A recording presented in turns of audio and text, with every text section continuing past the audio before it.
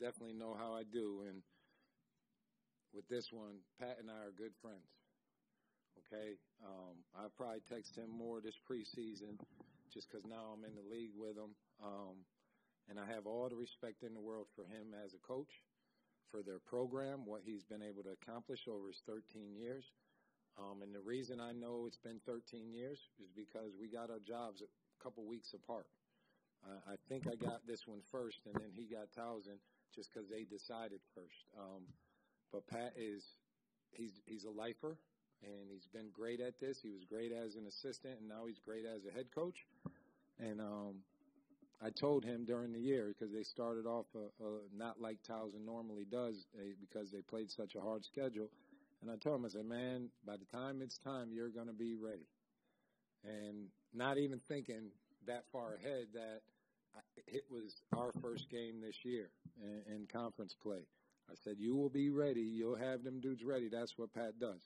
So I take my hat off to them. This was just a tough, we know what they do, they know what we do type of college basketball game. I think the teams are pretty evenly matched. And tonight we outlasted them. Okay, that's what I would call that, because it was 31-31. It could have gone any way. It was 21-20 at halftime. These teams were just pretty much even.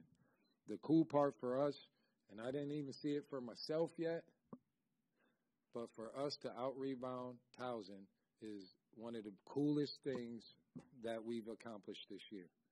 Okay, they are great at that, and for us to be able to even battle them.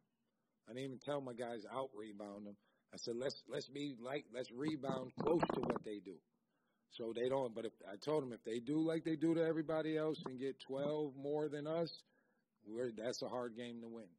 So I'm so proud of my guys. I didn't even know that during the game. Clive told me, but I just saw it for myself.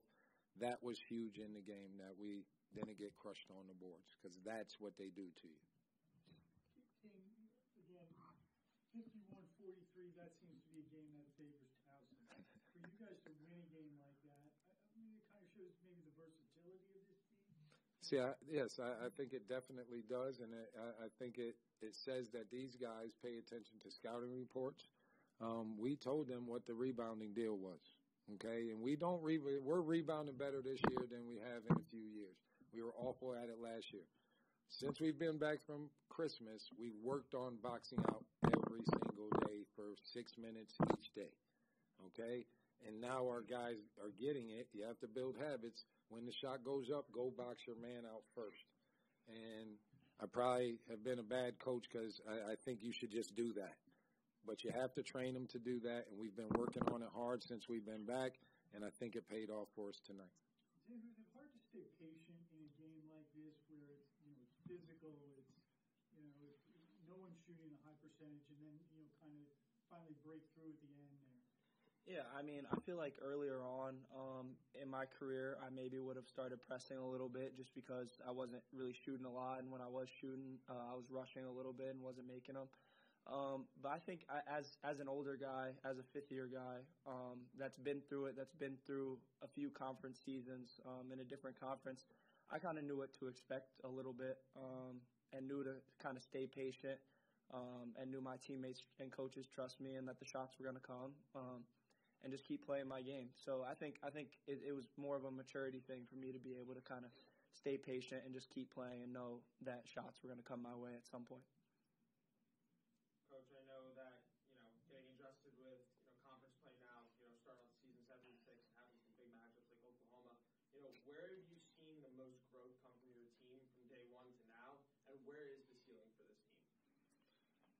Well, the most growth, because we have some guys that are young in their years of playing here. He's a freshman. Abdi's a freshman. Boog's a freshman.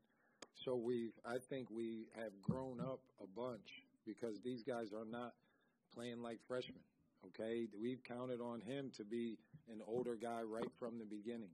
So him, Abdi, and Boog, what they're doing as young guys in this league is incredible. That's probably where we've improved the most just because they have some experience now in college games. And that's probably where we still can get better, okay? Because Jarrett's just scratching the surface. He's just scratching, man, and he can shoot threes. He can guard multiple positions. He blocks everything. He's gained about 18 pounds since he's been here. He's still working in the weight room, so he's going to keep changing his body. And the more he does on the court, it's just going to turn the lights on for him because he can do it already. He just has to do it in these games, and we see it in practice every day. So, you don't – it's one game. And this league is tough, and we just know after going through it last year. But for us to protect home court against a tough Towson team, I think the sky is the limit. But we need a little bit more time just to see how this is going to go, But we'll be ready for Tuesday.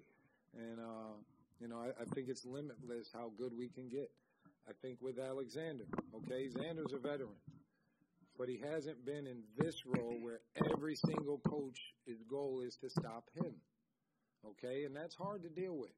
He had that a little bit at Bucknell last year, but now it's like every game they're trapping him, they're hard hedging, they stay until he gives it up. They're trying to go at him on offense just to get into his legs and wear him down. The more he gets comfortable in this role, okay, the more he gets comfortable in this role because he can do all the stuff. And long as he doesn't start pressing, he's going to start figuring out, and I got to do a better job. That's what I told him. I got to do a better job of understanding everyone's trying to stop him.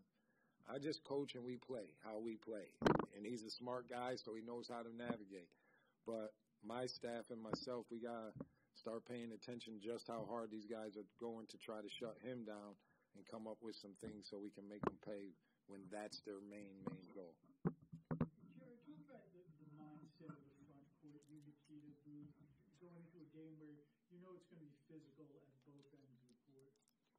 Well, we pay attention to the scouts, so we know we have to be physical and box out all the time. And my mindset before this game was like, I got to get every block. I got to box out my man all the time so we can win and go run in transition. It seems like at points you guys kind of feed off each other. One guy gets a block, another guy gets a steal, things like that.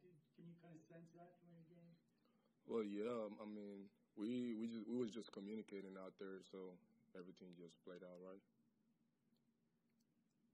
We're going to get him better in interviews because he going, man, don't be so short and talk, man. Hit him with the Spanish. Go ahead, man. Go ahead. Let them know who you are, boy. Stop playing on nervous Nelly. One final question for you then, being one of the young bucks on the surface, kind of just making your way up now, how has it been to play in the role that you've played so far, being able to play with someone like Xander who's had the experience of Bucknell? Well, Xander released a lot of pressure for me because I haven't played basketball. Before this season, I haven't played basketball for like 2 years. I was just working out, practicing, getting bigger and all that. And coming to this year with this role is kind of hard because I never played college basketball, so it's kind of confusing and it's frustrating when stuff don't go my way. So he actually helped me a lot. Yeah.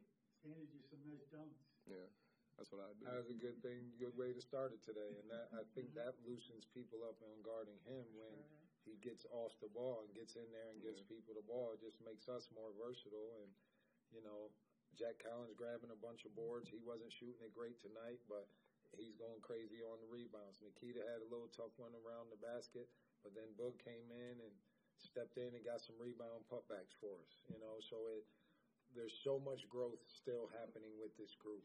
We're not where we're going to be in a month, and if we continue to get better and everybody stays listening to the coaches instead of the outside stuff, we'll have a chance when it's all said and done to be one of the best teams, I think.